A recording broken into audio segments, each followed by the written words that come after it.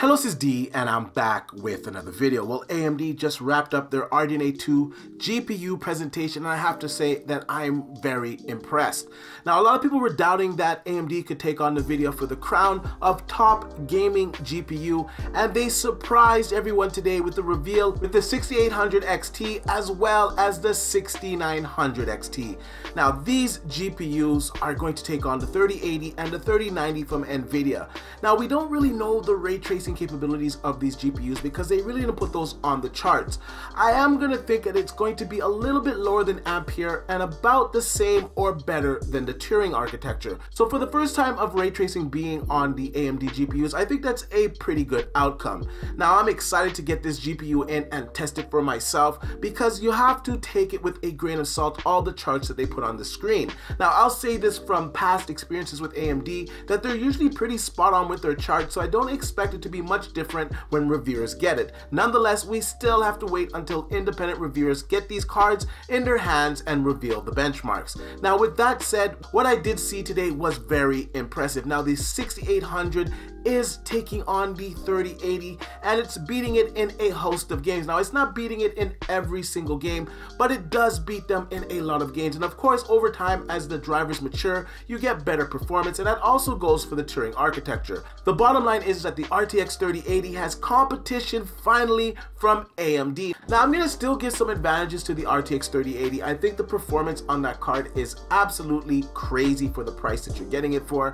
I also like the ray tracing capabilities as well as DLSS 2.1. Now, that is a big advantage that they have over AMD's GPU. As of this time, they don't have a technology that will compete with that. They said that they are working on some super resolution technology that will come out later in time, but until then, we have to give DLSS 2.1 the advantage. Now, with that said, I still think that both of these GPUs are very good. They're very capable. It's good to see AMD finally beating the top end GPUs from NVIDIA, even if it's not in all games. In most of the games that I saw on the charts today, it definitely beat out the RTX 3080. Now, the surprise of the show was the 6900 XT. Now, we did know about this card. It's been rumored for quite some time that they had an 80CU GPU that would be coming out on the RDNA 2 architecture. Now, today we finally got to see it, and to everyone's surprise, it was competing with the 3090. Now, it didn't beat the 3090 all across the board, but it did beat it in a few games. In other games, it was just a little bit under the 3090.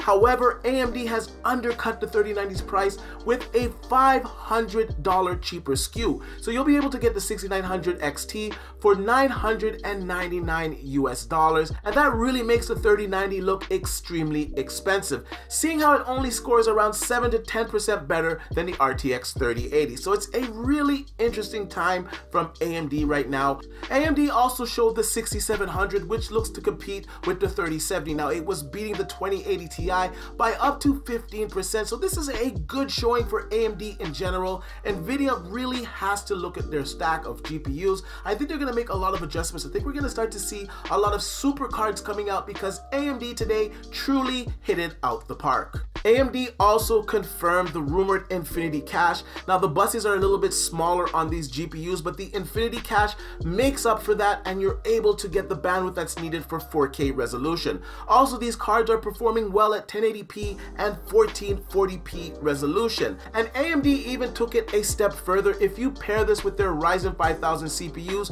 you'll get an additional performance out of your GPU. So this is really a good outing for these AMD GPUs. They have far exceeded my expectations. The only thing that's left is for me to get it in my hands and test it for myself. Now, we also got some information today about the Xbox Series X as well as the S. Now, for the longest time on this channel, I've been pointing out that the PlayStation 5 has been missing various features that have been confirmed for RDNA 2. Now, the features that are missing I've been talking about were machine learning, mesh shaders, and variable rate shading. Now, I will say that machine learning wasn't really confirmed for the RDNA 2 architecture, so that makes me believe that this is a custom solution on the Xbox Series X. Now, I remember some reports going around that the PlayStation 5 would have RDNA 3 architecture on it.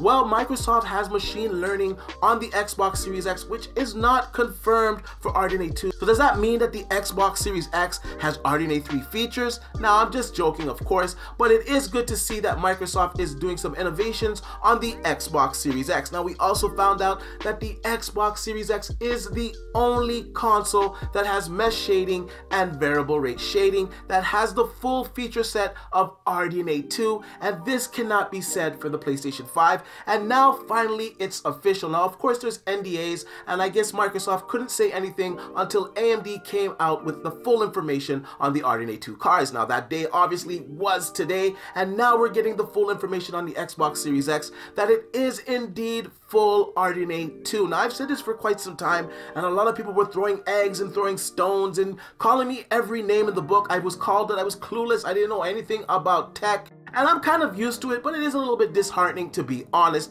especially when I have good sources for this information. Nonetheless, I was proven right once again that the PlayStation 5 does not have mesh shading. It does not have variable rate shading. Now, like I said many times before, if Sony had this solution on the PlayStation 5, they would have said it a long time ago. There was no way that they were going to let Microsoft have the advantage with the Xbox Series X having these features if they were present on the PlayStation 5. Now, this also confirms all the things that I was told before, that Microsoft waited to the last minute to get the full RDNA 2 architecture inside of their console, and this is why the tools are late. This is why ray tracing is missing on some of the games. Now, I'm just going to read a little bit of the article here. It comes directly from Xbox.com. Like usual, I'll link it in the description down below so you guys can check it out for yourself. Now, they go on to say that we here at Team Xbox would like to congratulate and celebrate our amazing partnership with AMD on today's announcement of the Radeon RX 6000 series of RDNA 2 GPUs. It was incredible to see AMD demonstrate the power and potential of the new AMD RDNA 2 architecture can deliver to gamers around the globe. AMD continues to be an industry leader in CPU and GPU innovation, bringing next generation capabilities to the PC, console, and cloud.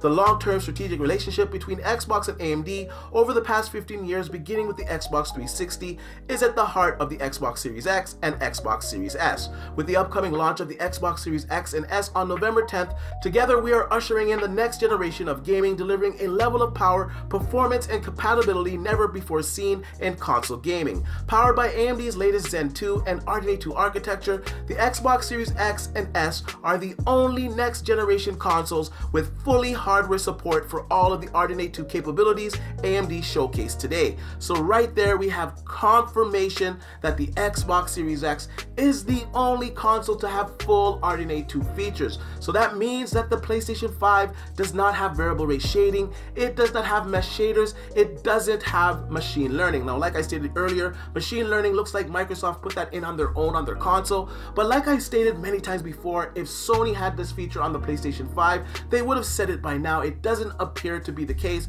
and Microsoft not only has the advantage in power, they also have it in the feature set, as the GPU is a full RDNA 2 variant. Anyways, I want to know what you guys think about all of this. What were your thoughts on AMD's presentation today? Were you impressed with the performance of the 6900 and 6800? Do you own an RTX 3080 and regret your purchase, or were you looking for an RTX 3080 and this has changed your mind? As well, I'd like to know your thoughts on the Xbox Series S and Series X being the only next generation consoles to have the full RDNA 2 capabilities that AMD presents on their PC GPUs. Anyways, let me know in the comment section down below, and like I usually say, please like, share, and subscribe to the channel, and I'll see you guys on the next one.